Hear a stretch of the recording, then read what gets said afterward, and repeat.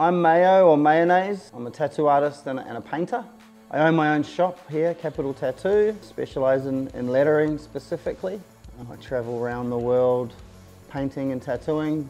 I've done some big projects over the years. I've done some stuff with Nike. One that's probably more in the line with this project is I painted a G-Wagon for Mercedes-Benz. I'm definitely a motorcycle enthusiast. I have 3 bikes. I definitely appreciate bikes across the board, and I think Indian's a really nice looking bike. There's a flow, there's lines to a bike like there's lines and flow to a body. So I found it interesting having the motorcycle create the composition for the piece rather than just trying to put a flat image on each panel. I wanted it to look like it was one piece over the whole bike.